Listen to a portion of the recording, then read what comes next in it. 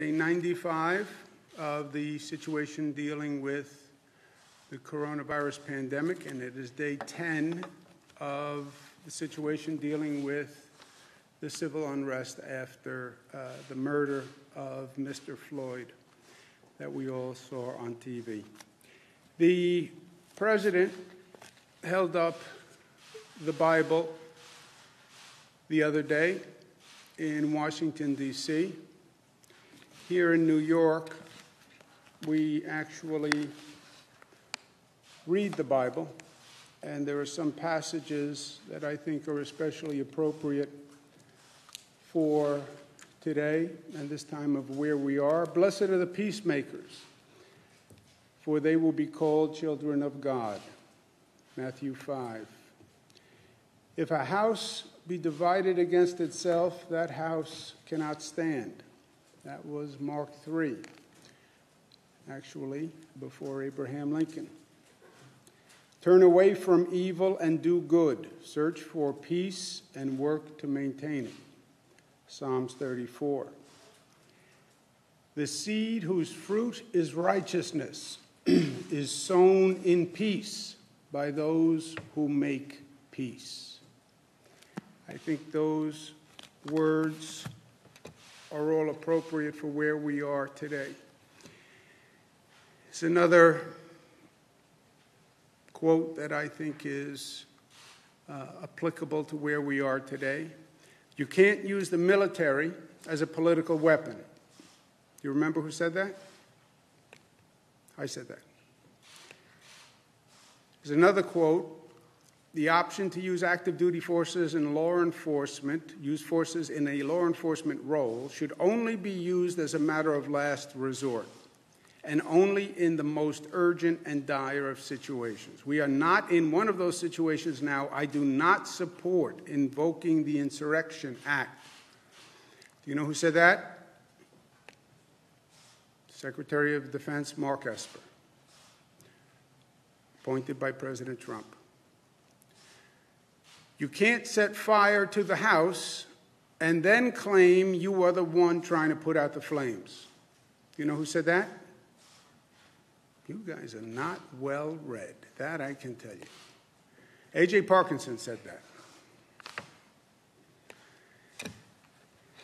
Last night we had continued protests across the state, but there are two very different situations that are going on. And we have to keep them separate, and we have to address them as separate situations because they are night and day. One is protesting, and the other is looting.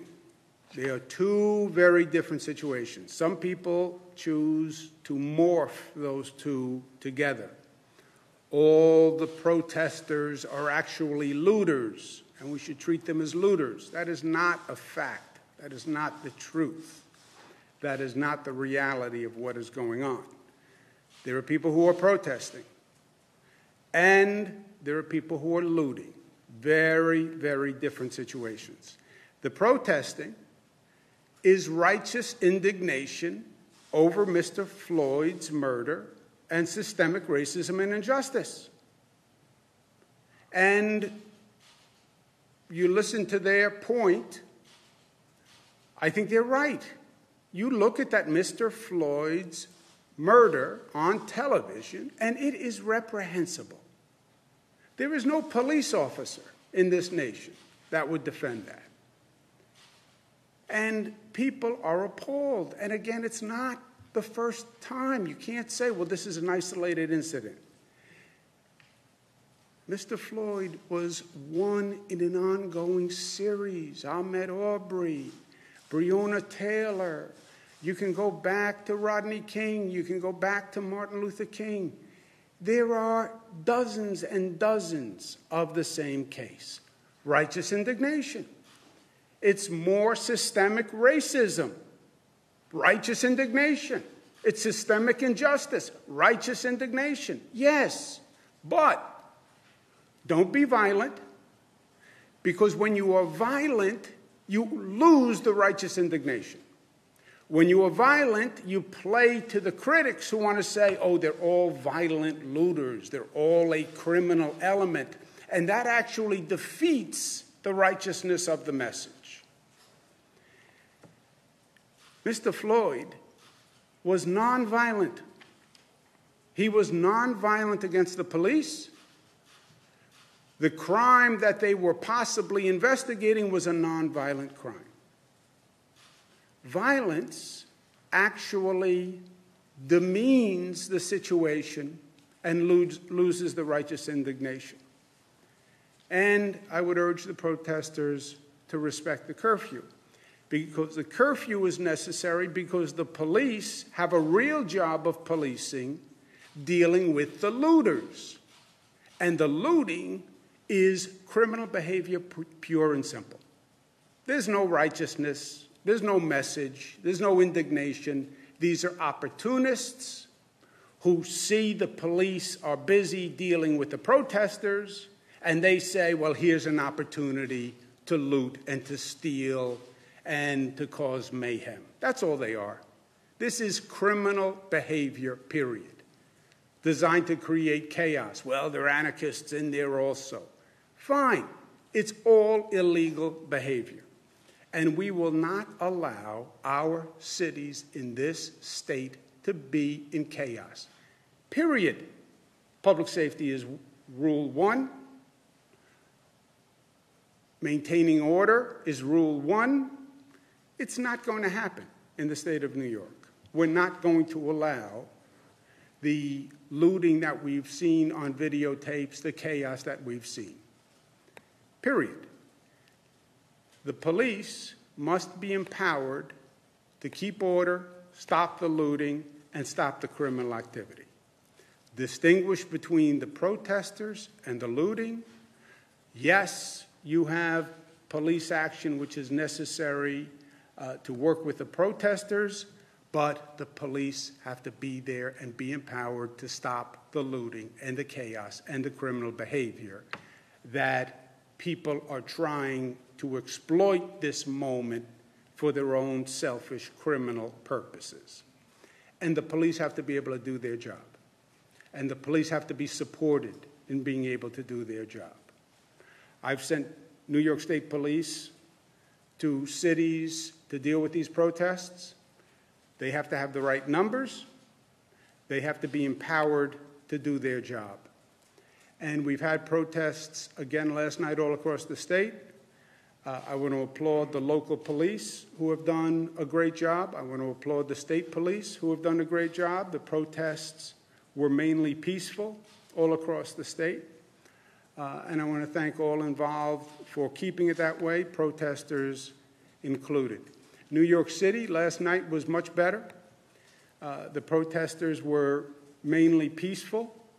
The police officer had the resources and the capacity to do their jobs, and the results last night were much, much different than the night before, and that's what it's all about.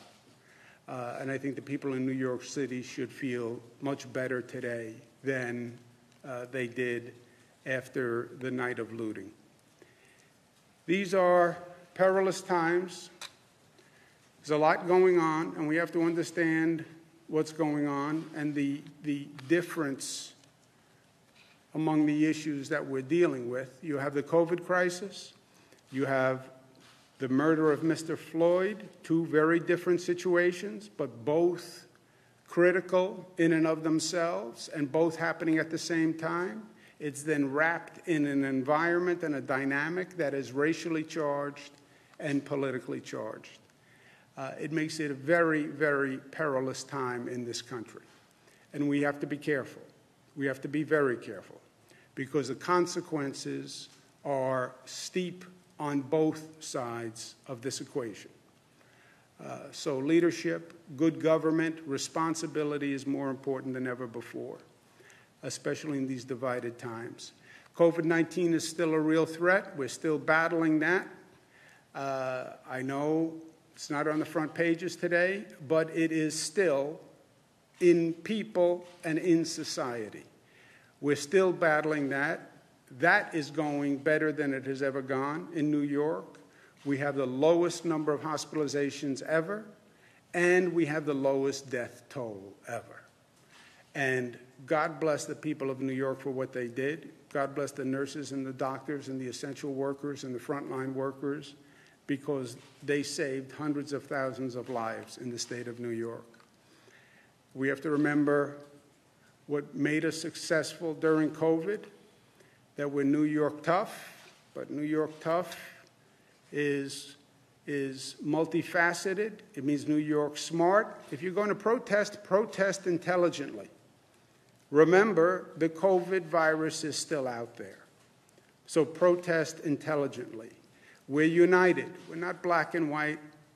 We're not upstate, downstate. We're not red and blue. We are one state, one community.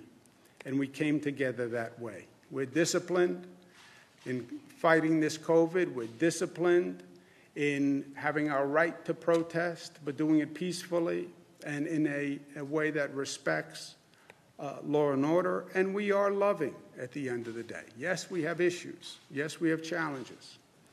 But we've shown how good we can be as a community and how much we respect one another and the sacrifice we're willing to make for one another.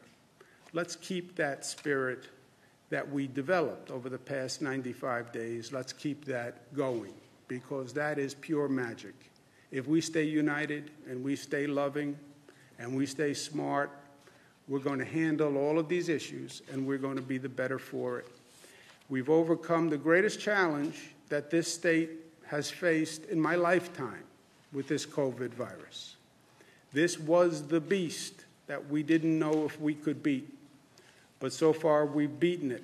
We have to stay smart to make sure we control the beast. But we did it. We overcame. We, the people, overcame together. Last words for today: do not be overcome by evil, but overcome evil with good. Romans 12. That, my friends, is New York tough, smart, united, disciplined, and loving. Questions? Governor, how do we tackle the power of police unions and the need to change culture within local police agencies and the wider criminal justice system?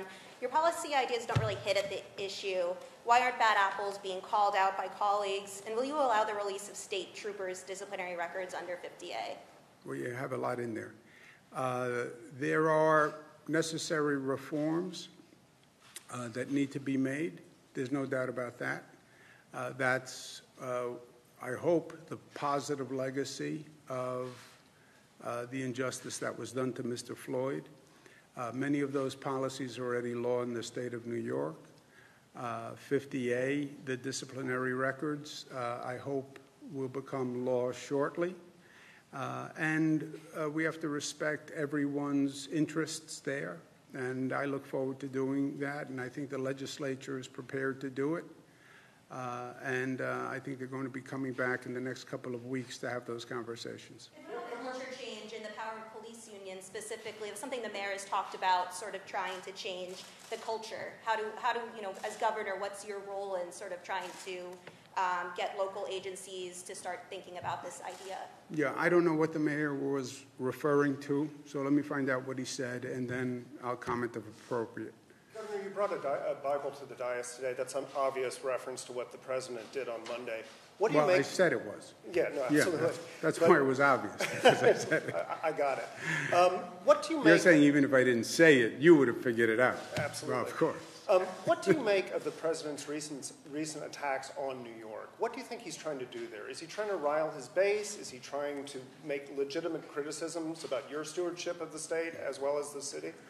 Well, far be it for me to psychoanalyze the President of the United States. I have a law degree. I have no medical degree, as I've told you, and I have no degree in psychoanalysis. It's nothing new for the President. He's not just attacked New York in tweets. His policies have been vicious to New York. He changed the tax code in a way that increased the taxes in New York and other democratic states. He has failed to do anything positive for New York. He's gone out of his way to be negative to New York. Now, why? You know, is it politics? Who knows? That's for someone else to answer. But the negativity Forget the tweets. You know, who cares about the tweets? It's what he's done to the people of the state that bothers me. What he did with SALT, refusing to fund urgent transportation projects that hurt the entire Northeast, like the Hudson Tunnels, stopping the 2nd Avenue subway. I mean, all these egregious acts, kicking us out of the Trusted Traveler program with the DHS, Department of Homeland Security, just this punitive policy because they don't like that we won't give them the driver's licenses for undocumented people. So they punish us with the Trusted Traveler program. I mean, there's a whole, from day one in his administration, you have seen negative, hostile government acts.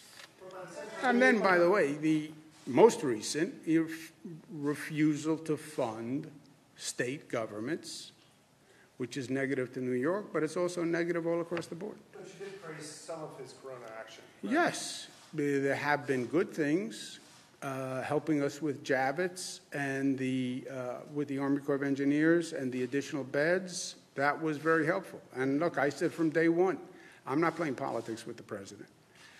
When he does the right thing by New York, I say he did the right thing by New York. Well, Democrats don't like me to say that. It's the truth. When he does a bad thing for New York, I say he did a bad thing. And it's good and it's bad. I think I was in the White House last week. We had a meeting. But have you spoken to him this week at all? No. Governor, I'm sorry. Duty troops from Fort Jerome were sent to D.C. to help out law enforcement there. Do you have a comment on that, and how do you feel about that? Well, yeah, I don't think you should use active military for political purposes. I don't believe it's constitutional. And now you have his Secretary of Defense saying that they shouldn't be used. Now, how can the Secretary of Defense say that and then do it? That's another question. If you don't believe it's right, when you pull up Secretary Esper's quote again there, please. If you don't believe it's right, why did you do it? You can't do it and then say, I think it's wrong. So you just admitted that you did something that was wrong?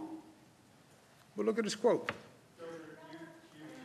The option to use active duty forces in a law enforcement role should only be used as a matter of last resort and only in the most urgent and dire circumstances. We are not in one of those situations now. I do not support invoking the Insurrection Act. Then how did you do it, Mr. Secretary? Question for him, not for me. Jimmy? Governor, that's clear about active duty military, but can you talk a little bit more about the National Guard? How close was Well, what were they in? The question was about active military in Watertown, right, Fort Drum? Yeah, that was the question. Okay. So how close did you come to activating the National Guard for New York City? Did you ever suggest to city officials that you thought the National Guard should be on standby? And just shed a little bit more light on that and when you think it would be appropriate to do that, especially given your statements now about using active duty military personnel. Oh, National Guard are different than active military personnel for political purposes. National Guard we deploy for public purposes. We deploy them to help with the COVID virus. We deploy them for storm emergencies. If they were deployed for New York City, that's not a political purpose. That's to help the police function in New York City. So those are not political purposes. But we did not send the National Guard in New York City. I said yesterday that there was a terrible night of looting. I was prepared to send the National Guard to help to provide the resources if the city needed them. But I said, I don't believe the NYPD needs the National Guard. They're the largest police force in the United States of America. They're like 38,000 people. So I don't believe they needed the National Guard. I believe there was an issue of management and deployment of the NYPD. You have to remember the NYPD, first on a personal level, I grew up in Queens. I grew up with the NYPD. My neighborhood A lot of my friends became police officers in New York City. It's the best, a little New York arrogance, but I believe it's the best police department in the country.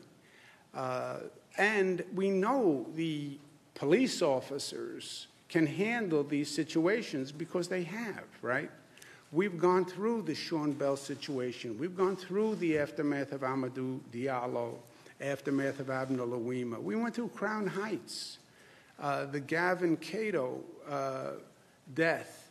And then we went through the aftermath of Crown Heights. There was a whole report done on Crown Heights that studied what happened. It was like 4 or 5 days of riot. So we've done this. You know, this has been there, done that for the police.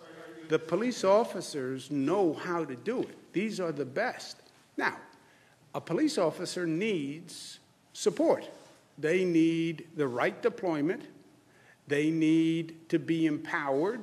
They need the capacity to do their job. They have to know that they're backed up. They have to know that if they're out there, they can do what they have to do. If they have to arrest somebody, they have to arrest somebody. They have to have the right gear. So they have to get the support that they need. But they're it's not about the NYPD. And by the way, one other point. Forget everything else. It's about getting results, right? I'm here to get things done and make life better for people. We got results. Last night was a much, much better night than the night before. So it worked. We got results. Let's just remember what we did last night, and let's keep that going. Governor, the Webster County executive is urging businesses there to ignore the phases and just suggesting to them that they open up right away if they so choose. And he's also starting a GoFundMe page to help pay fines if there were any fines. Do you have any response to that? Well, I don't think telling people to violate the law is a good idea. And somebody tells you to violate the law, that's not an excuse when you violate the law. So you still get the fine or whatever the penalty is for violating the law. You would still be liable. You would still get sued. And you will still be closed down. And you'll be penalized. And, you know, I can tell you, yeah, you should get up and assault Jesse. I think you should do that. Yeah, but you go to jail. Let's take one more. This morning on one of the radio shows, or one of the shows downstate, Chief Monahan of the NYPD said that you called him to apologize for your remarks yesterday in regards to the NYPD. Just wondering what that conversation was like when you spoke with the chief, and again, how did you come to that conclusion? Yeah, I make it very simple. First, I never spoke to whatever that person's name is. I spoke to the police commissioner and said the same thing I just said to you and the same thing I said yesterday, which is it's an issue of management and deployment. The actual police officers are the best. My issue was with the management and deployment, never about the police officers. It's about the management. It's about the deployment, not about the officers. Thank you very much. I'm taking my Bible and I'm going back to work.